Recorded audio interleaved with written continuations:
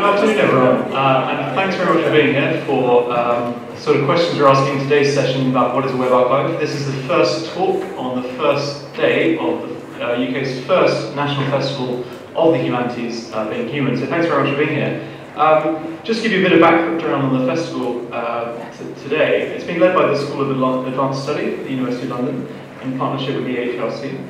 And all the events taking place today have been coordinated by that school, and they really explore what it means to be human in an age of having too much information, which we're going to be looking at ourselves in a bit. Don't forget to follow the festival on Twitter at BeingHumanFest and tweet using the hashtag that was on the screen. That's now on hashtag BeingHuman14 is your way to tweet. And most of all, please don't forget to fill in a feedback form to tell us what you thought. And there'll be some roving reporters conducting vox pop interviews around the event, so please do feel free to pass on to them what you think about today's event as well. But we're going to get started now by looking at what is a web archive, and really, ultimately, who does the web think you are? There's a huge amount of information about all of us, potentially, at least most of us, online. And we're going to try and look through some of the technical, but also the social impacts of that on society today. But first of all, we've got this quite brief, but quite sort of colourful and entertaining video explaining to you some of the basis of what a web archive actually is. Over the past couple of decades, much of our lives has moved online. What used to be kept in ring binders or photo albums, we now keep on our computers, on our phones, or in the cloud. Many of us look online for news, council services, cinema listings, for most of our information about the modern world. Historians of Victorian England look in archives, like the National Archives at Kew, to find information about their period. Where will historians of our times look? There are traditional archives, of course, but researchers will need to see what was online as well as what was on paper. To make sure that large parts of the web are not lost forever, we need web archives. A web archive contains copies of pages from the live web with information about them and a record of the date at which they were archived. Libraries and archives, such as the National Archives and the British Library, have been busy collecting this online information. A major web archive of the UK since 1996 is kept at the British Library. It's available now to anyone who wants to research our recent past. What can you find there? Just as the web has changed over the past 20 years, so has the archive's content. At first, just the home pages and upper levels of sites were saved, and then only infrequently. But over time, the archive has gone deeper and deeper to capture more information more often. Today, important, fast-changing sites like BBC News are archived much more often than sites that rarely change. Web archives do not and cannot capture everything. There is nothing private here, no intranets, and of course, no email. Little social media, no games or apps. Nothing that appears to be from outside the UK, so no Facebook.com or Twitter.com. But even with these caveats, there is still a huge amount there, terabytes of data, trillions of words, millions of memories. Come and see for yourself. And we'll be giving some more details about how you can come and see for yourself just across the way and across the hallway later this afternoon, but we'll come to that at the end. So I think hopefully that video has shown you that web archives are a really exciting but also potentially quite challenging resource for use in telling us about our past. I realise I forgot to introduce myself earlier. My name is Josh Cowls. I'm from the Oxford Internet Institute, and I'm now going to hand over to my colleague, Professor Schroeder, also from the Institute, who's going to talk about some of these opportunities and challenges to you in relation to web archiving. Over to you, Ralph. Right. Thanks, Josh. So I'm Ralph. We'll have gotten the sense that future historians, future humanities scholars and so on will look back to the web and try to figure out what it was about us at this time in years past and how we can explore it. So this talk will go quickly through kind of what is the web, because that's the question, and then we'll get more into the nitty-gritty of what web archives are about. So it's very complicated to define. I mean, it's 25 years. It's about 25 years it's been in existence, and you know we still have to get to grips with it. I mean, it's growing very quickly, but I think you could look at it in terms of different components. And one of our colleagues, Niels Brugger from Denmark, has tried to do that by kind of looking at different bits of what the web is. So you could obviously look at different things that are part of the web page, or you could look at the page as a whole, or you could look at a website. In other words, the BBC is a website, but it has many different parts, many different pages, and many different elements. Then there's something called, so that's web page, website. A web sphere is even more difficult to define. I mean, you could say, for example, that .co.uk, or just anything in the UK is a web sphere, just like .com could be a sphere, or different countries could be a sphere.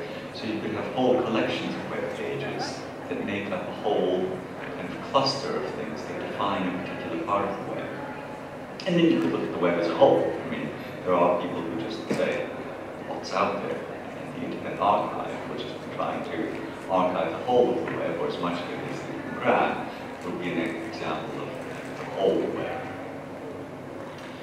So, well, that's the last one, which is web. And this shows the interrelation of those things. So you're going from the bits all the way to the whole thing, with various different parts in between. So you can think of the web as being different strata. And for historians and others, the point is to kind of do an archaeology, to get through all the different strata from top to bottom. So, what are the challenges? Well, one thing is that the web changes rather quickly. And not all of it is archived in the same way. And so, unlike a newspaper, let's say, which can also change, but I mean, you've got newspaper archives and you've got the physical bits of paper, and they're pretty much all the same. The web is a constantly changing thing. It's got different formats, even though it's born digital, so we can grab it very easily, and we can put it together. It will consist of different versions. For example, the website will have different versions, and that may be problematic to a historian or another person who's trying to figure out what archives are about, and who are faced with different copies of the same thing. Is that the same thing? Am I seeing the same thing that somebody else might have seen?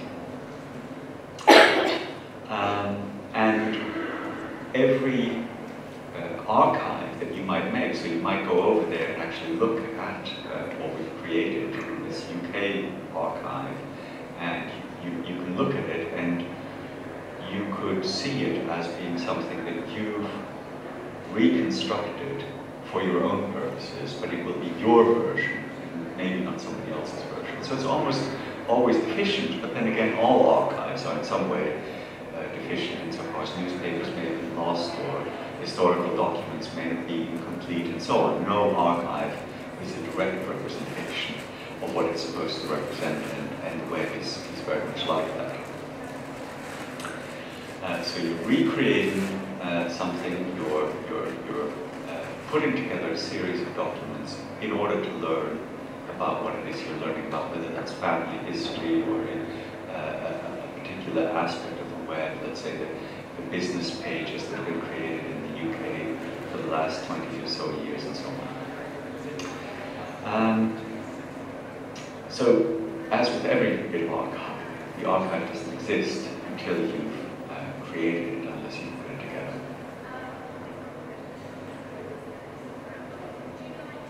And there are technical reasons why it might be different.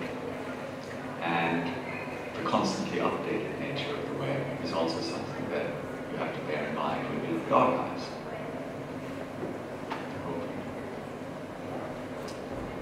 Thanks very much. So let's drill down a little bit further and look at the UK web in perspective. So a bit of context on the UK's use of the internet. I mean, we were very early adopters, enthusiastic early adopters of the internet. It helps that the creator of the World Wide Web, Tim Berners-Lee, was British, so we have a sort of a real cultural icon there, somebody who's really led the way in this area. And you can see that there's a chart on the right showing the number of, effectively the number of websites starting from 1997 all the way through to 2010, and you can see the way they've just rapidly grown over time. So this is within the .uk domain. There's a weird drop there. And this is actually the data we collected in our web archive. And the drop you see there is perhaps evidence of one of the technical challenges of collecting. We haven't entirely been able to figure out why the data we have for 2009 is a bit less, and it certainly doesn't fit the trend. But the overall trend certainly shows an upward swing, constantly really over the last 15 years. And certain parts about the UK web make it very interesting to study, not just because we might be interested in what's on there, but you have a relatively unique structure really in how the UK web is structured. I'm sure you'll be familiar with these terms: code.uk, gov.uk, ac.uk, org.uk. I'm sure you'll probably know what they stand for. But actually the UK is fairly unique in having these kind of thematic second-level domains, as we call them. So it means that when you're looking at linked data, for example, looking at how different websites interact with each other between these different domains, you can get some really interesting patterns by knowing what these addresses stand for. And that's what we did. So in one of the, in a paper we produced last year based on JISC data, which they'd gathered and obtained from the Internet Archive, we were able to look at how these different subdomains, this is all within the UK, how these different subdomains, first what the makeup is in the overall domain, and then also how they interacted. So the chart on the left shows how much each domain contributes to the overall size of the UK domain. And you can see that .co.uk does dominate. I don't know how big the writing is there, but at least over time, at least 85% of the UK's domain is .co.uk throughout. So .co.uk is a massive domain, as you might expect. There's a lot of companies, but also it's used as a bit of a generic domain. If you're unsure what to set up, it will be a .co.uk domain on average. But the interesting bits are sort of further up. So the red strand is organisations, so charities, and you can see that they started with a relatively small piece of the pie, but they've gradually got a bit bigger over time relative to the other domains. What you can really see here in particular is the founding role that academia played in the early web. So early on, academia accounted for quite a lot, for 10% of the number of nodes within the UK domain, because obviously universities were at the forefront really of developing this technology. But that really does wither over time until virtually nil, unfortunately, these days. And government as well played a less significant, but certainly a role as well, and you can see that reflected in the orange strand, which again thins down a bit over time. And then on the right, you can see this kind of a network graph, I suppose. This looks at how different domains link to each other. And the way to understand this sort of chart, I don't even know the name of this kind of chart, but is the colour of the line, the strand, relates to the links going out. So the big green .co strand going to .org is the biggest relationship. So we know that we found that .co addresses like to link a lot to .org addresses, and .org addresses like to link back quite a lot to the co-domain. And there's all interesting smaller relationships there. Academia links a lot to .co and to .org, but doesn't get so many back. So academics are a bit upset about that. But it's been a really interesting exercise to look through how these different subdomains talk to each other within the wider UK domain. But let's just spend a couple of minutes thinking about using web archives in general. Now, I bet if you've used a web archive before, it may well have been the Internet Archive, the Wayback Machine. And that's a fascinating and fantastic technology. It's been around for a long time, almost as long as the web itself. I think 1996 it started. And it's been archiving ever since, and it's an invaluable resource. And all the research we're doing in this project is based off data which has come from, ultimately from the Internet Archive. But there's slight differences between how the Wayback Machine works and how the UK archive, the web archive research interface that we've been developing, works. So with the Wayback Machine, you've got to know the address. You've got to know what you want to find. So I want to see what bbc.co.uk looked at on a particular day. So you have to enter the address in the top there and then browse through the days. But with us, with our search interface, which we've been developing in concert with the British Library and the Institute for Historical Research here, we've been looking at how we can search thematically through keywords to find things that you don't know where they are, but you just want to find them, which in some ways is a bit more similar to what we're used to through something like Google. So it's more reflective in a way, I think, of the sort of overall web experience. And that is a tool which you're going to be hopefully trying out in a few minutes' time. We also have more advanced search tools in this interface, which you'll be able to test. So you can search particular terms, but you can also search whether particular terms refer together. So if you wanted to assess opinions towards Manchester United, you could search Manchester United and good/rubbish within 3 words of the phrase itself. So really interesting tools, ways of getting into the archive and figuring out what's there and really finding exactly what it is you want to find. You can also search within date ranges, although that's the date it was collected in the archive, because we don't actually have data of when something went online, only when we took it from the internet. And you can search on the basis of URLs, formats, the title of a web page, and things like that as well. So the way I would sort of sum this up is that it allows you to search not just for a particular Pizza Express restaurant, but it allows you to search for pizza, which is a bit more similar to, in many cases, what researchers want to find. And on that note, as part of this project, the big UK domain data for the arts and humanities, we have been inviting 11 expert academic researchers to dig into this, although researchers who don't have any prior experience of using web archives, to dig into this interface, to play with it, to break it, and ultimately to dig out what they can find. They're each they're humanities researchers, so they have a wide array of different interests. You can see some of them there. All doing lots of really, really interesting stuff, which they hope to be reporting back on fairly soon. And there's the other group, other set there, but a really wide array of fascinating humanities questions, which we hope can be answered in quite a unique way through the use of these web archives.